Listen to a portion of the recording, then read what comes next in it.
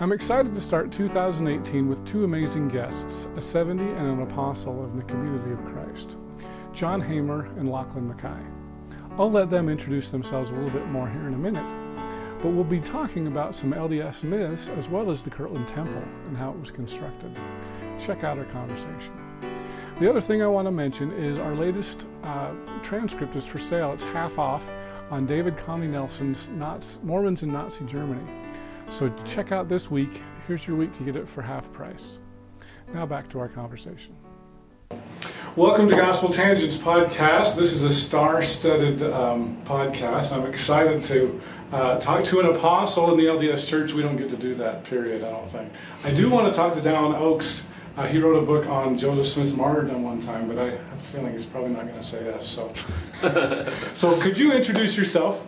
Sure. Lachlan MacKay, member of the Council of 12 and Community of Christ, and I oversee the northeast field in the U.S., which is Michigan, and basically Kirtland to Maine to Virginia.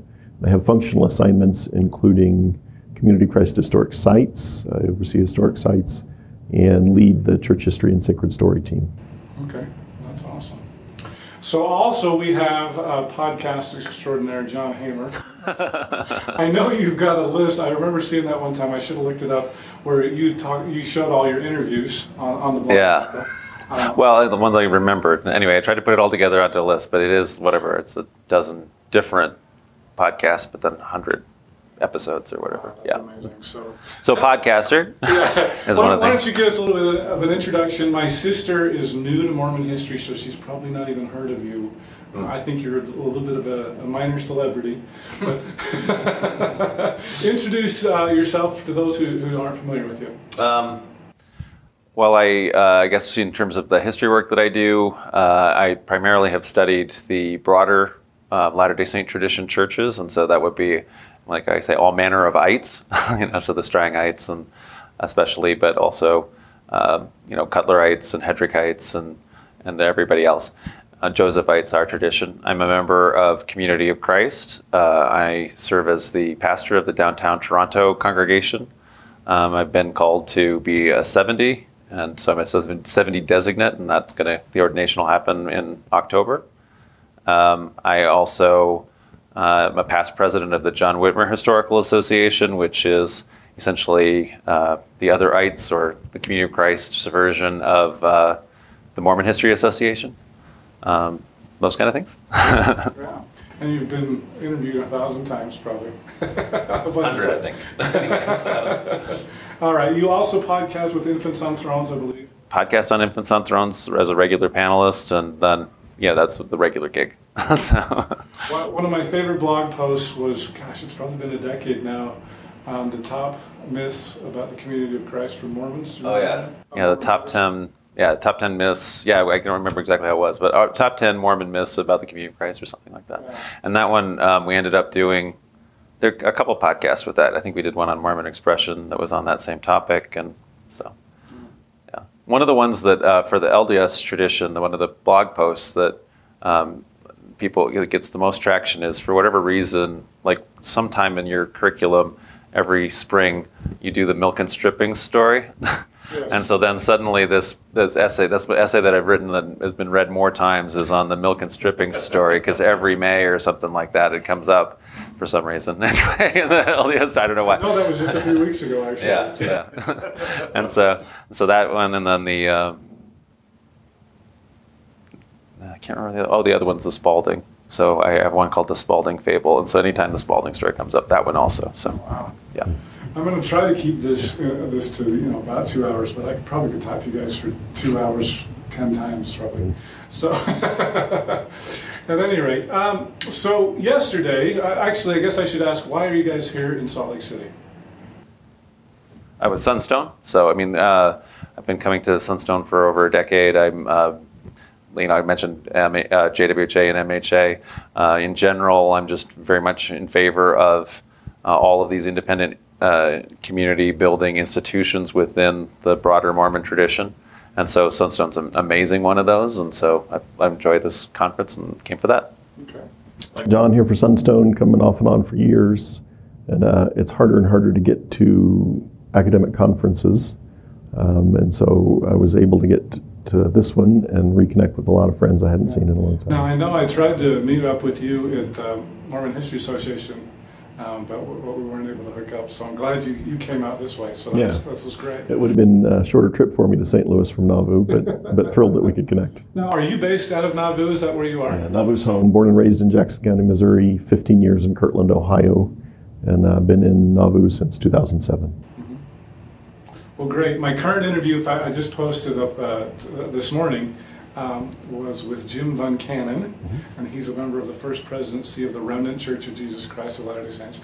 And when I spoke with you yesterday, you told me that you knew him. Tell how you knew him. I went to high school with Jim, and my uncle Fred Larson is the prophet president of the Remnant Church of Jesus Christ of Latter-day Saints. So I have had a chance to reconnect with Jim through the years recently. Oh, wow. So that was a fun interview. So now, Fred Larson is the prophet president of the Remnant Church. How is he related to Joseph Smith? How is Fred Larson related to Joseph Smith? So his mother was Lois Smith Larson. Her father was Frederick Madison Smith. His father was Joseph Smith III, oldest surviving son of Joseph and Emma. Okay.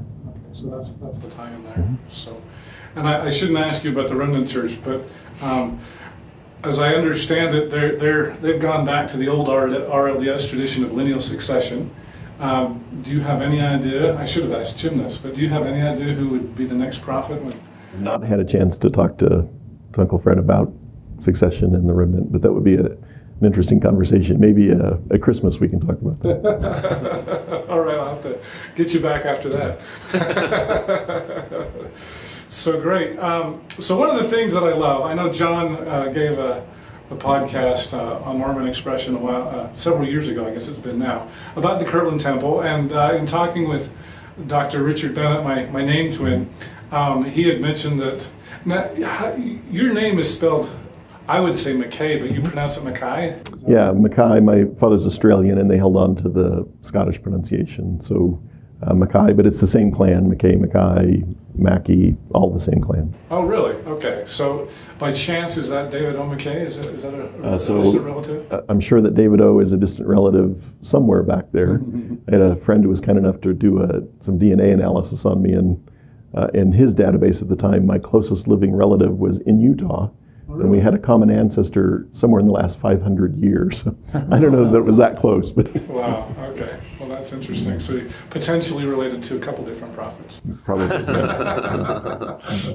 All right. Well, let's talk a little bit about the Kirtland Temple. In talking with Dr. Bennett, we talked a little bit about how the temple was constructed. And as we look at the temple today, it's a white building. I don't know how the construction was, but from what I understand, back when it was first built, it was more granite looking. In fact, I'd heard that they'd actually painted lines and so it sounds to me like it looked a lot more like the Salt Lake Temple today, or it was kind of a faux granite, I guess. Could you talk a little bit about that construction process and what was involved with that? Sure, yeah. They had hoped to build a bricks. That didn't work out so very well, so they shifted their attention to what they hoped would be a cut stone look. Could be the nicest building you could put up at the time if you could afford it, and of course we couldn't. So Artemis Millett, new member, comes down from Canada, brings with him a building technique new to the Kirtland area. The idea is to gather rubble, in this case sandstone of different sizes and shapes, and using mortar to hold that rubble together, they build a wall about 2 feet thick, about 45 feet high, and then they immediately apply a hard plaster or stucco finish to the outside. They had crushed old crockery and glass and dumped that in, and so that when the sun hit it, it would sparkle brilliantly. And then they painted mortar joints on the wall. So as you suggest, from a distance, it looked like big cut stone block. Up close, you'd discover stucco and paint. It's white today, described as blue in the 1830s, which I think is really a slate gray. They also had dipped the wooden shingles into a red lead paint to preserve them, and the front doors were olive green. So pretty colorful early on, wow. Tragically toned down through the years, but structurally really amazingly intact even today. Wow. So it's amazing to me that those walls were 2 feet thick. It's kind of interesting to tour the temple. I hope you enjoyed our conversation with John and Locke. In our next conversation, we'll talk about differences between RLDS and LDS theology with regards to the sealing power and the vision of Elijah in the Kirtland Temple. We'll also ask if other groups did baptism for the dead. And so in some of the traditions that continued. So they had the same thing. So when James Strang gathered people to Voree, Wisconsin, they're building a new temple. They've laid the foundation. They're getting ready to do that. But the saints there are also worried about their relatives and ancestors, people who have died, that are close to them. And so they also got from James Strang a special dispensation to do baptisms for the dead. I think it's the White River that's there. So there's Really? so that kind of thing has happened within the tradition. Thank you so much for listening. Make sure that you like our page on facebook.com/gospeltangents. You can subscribe at youtube.com/gospeltangents. We're also on Twitter @gospeltangents, as well as make sure that you subscribe on iTunes so you don't miss any of our episodes. Thanks again for listening. Click here to subscribe, here for a transcript, and over here you'll see some more of our videos. Thanks again.